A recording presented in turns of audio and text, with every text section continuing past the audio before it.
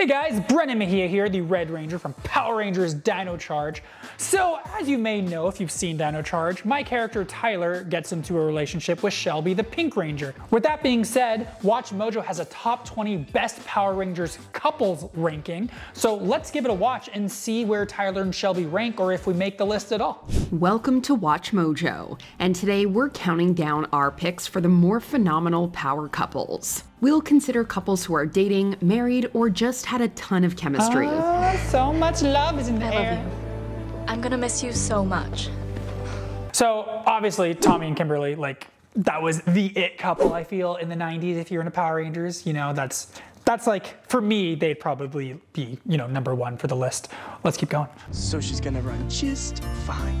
Aren't you, baby? Yes, You do know that I'm your girlfriend, and that Nitro is just a truck? Shh. Gonna hurt her feelings.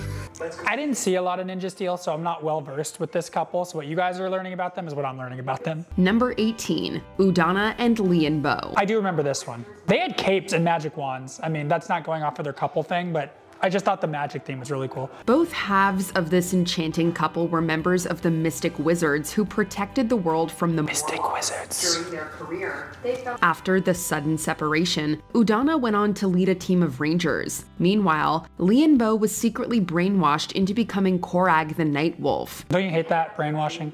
Once the truth was revealed, it was heartbreaking to see Udana struggle to get her husband back. Fans were over the moon when their fairy tale ended with the two standing side by side with their only son. Ready?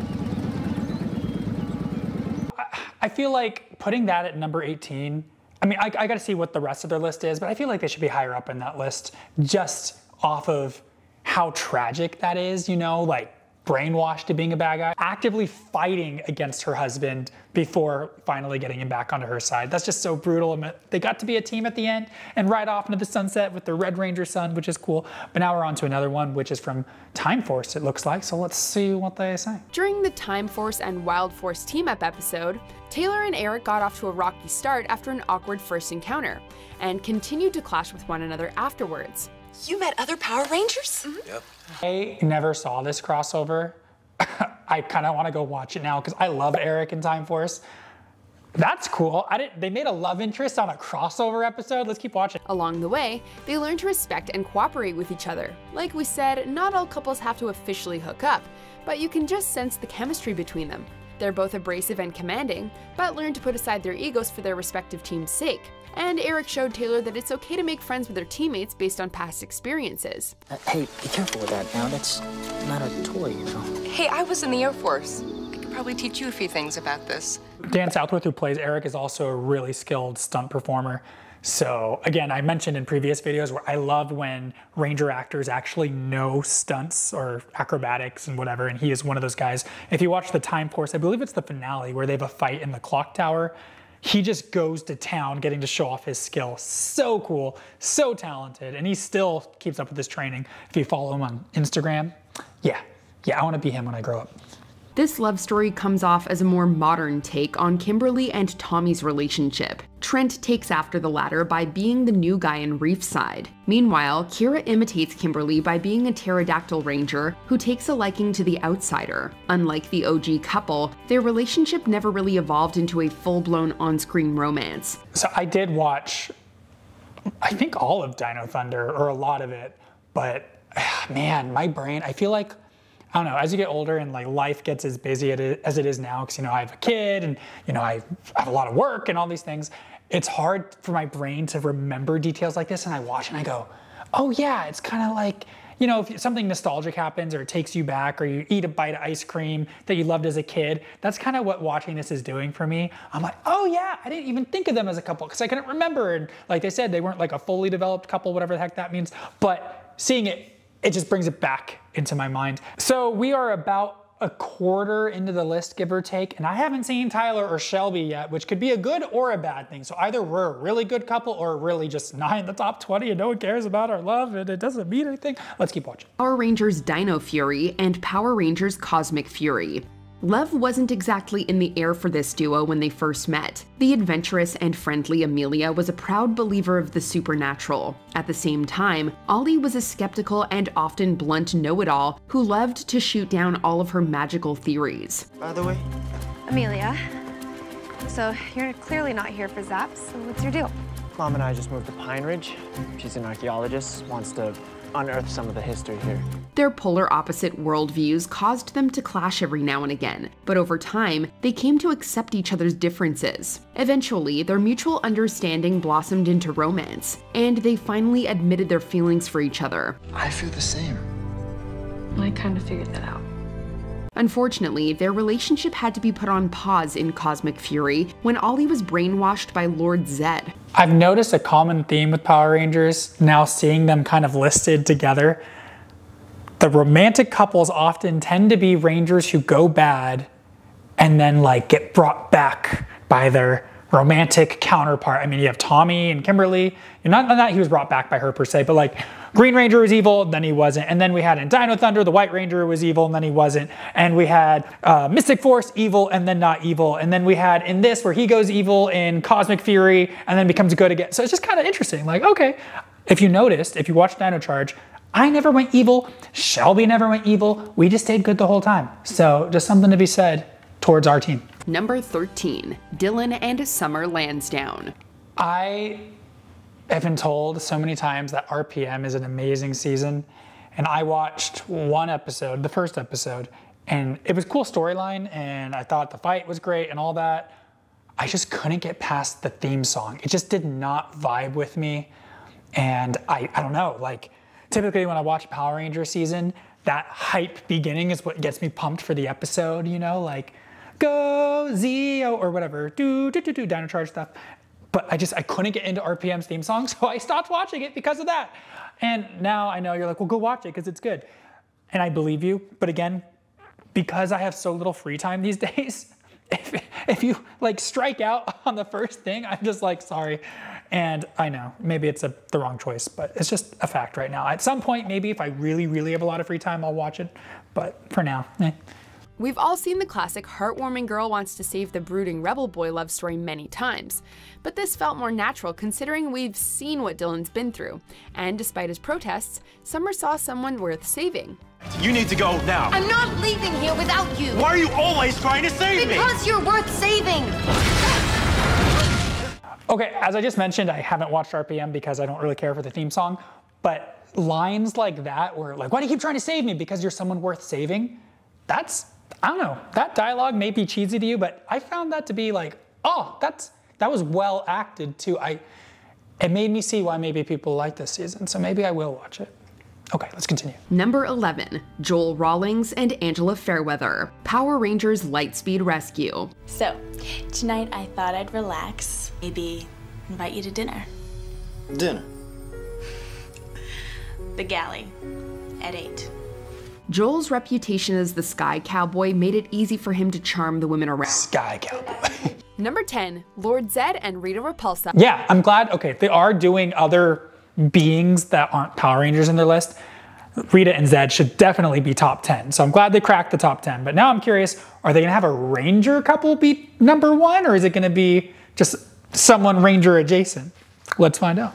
Number 9, Theodore Theo T. Martin and Lily Lil Chillman. On the second Tuesday of every month, they'd have a lunch appointment. Lily's been waiting outside for 10 minutes. What? Something about a lunch thing.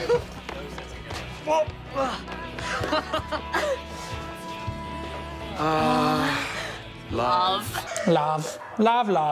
It wasn't until the season finale that he finally took a chance and asked Lily out on an actual date. All she can say is, "What took you so long?" The writing took me so long. It was the writing. I wanted to, but the writing said no. Watch my whole season, then you can see a happy ending. That's what happened. Number 8, Jake Halling and Gia Moran. So now that we're on to Megaforce, this is a season I actually did see more recently because when I booked Dino Charge, I wanted to watch what was, right before. So like, what was the tone of Rangers going into it? From the start, it was obvious that Jake had a crush on Gia and would try to impress or flirt with her. Unfortunately for him, Gia wasn't interested. or she was just really good at playing hard to get. It's just some guy looking for attention. You can relate, right? It's a classic goofy guy chases after the independent cool girl scenario. Sadly, like the rest of the 20th anniversary seasons, their relationship wasn't developed very well. However, as time marched on, we saw some semblance of a bond between the two, and subtle hints that Gia might like Jake back. Pretty impressive. What? Oh, nothing. Those hints ultimately paid off in the finale, where after finally defeating the Armada's forces, Gia gave Jake a victory kiss on the cheek.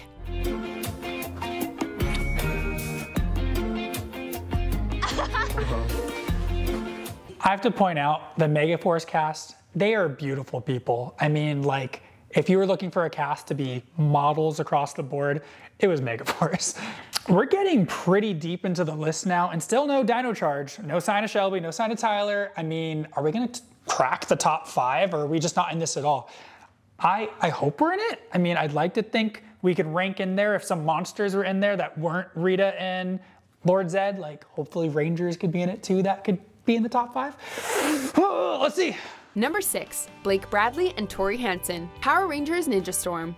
They had a good theme song.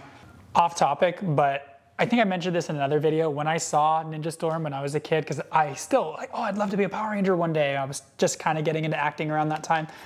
And I saw the Yellow Ranger on Ninja Storm, and I thought that we looked too similar. I mean, now we really don't look that similar, but he had the hair that I had at the time, or I guess I had it, that he, whatever. We both had similar hair.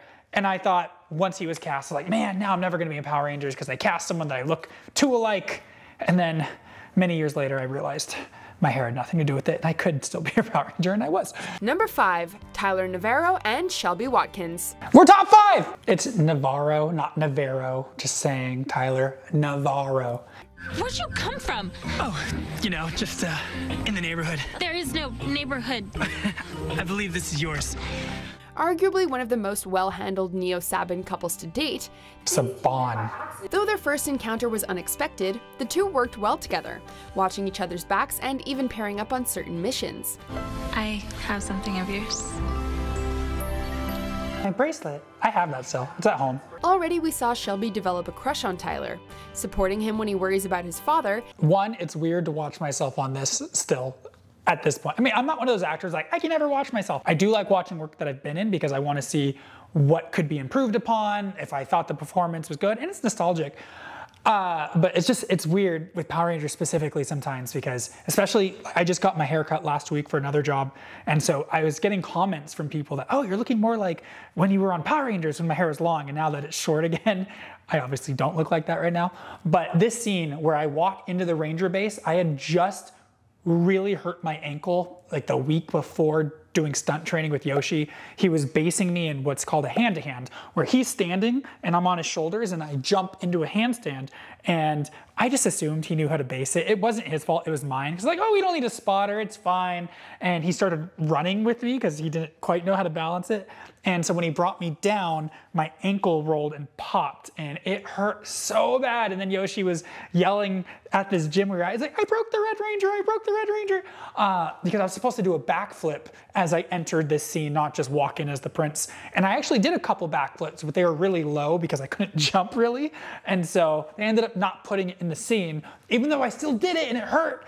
But just know in your mind, when you watch this next time, be like, he did a backflip in one of those outtakes, because it happened. I feel like Tyler and Shelby could have been top 3, perhaps, but I'll take top 5. That's pretty good, you know, for Watch Mojo. I mean, they said my last name wrong, but that's okay, I forgive them. Thank you for putting me in this list. That was really cool.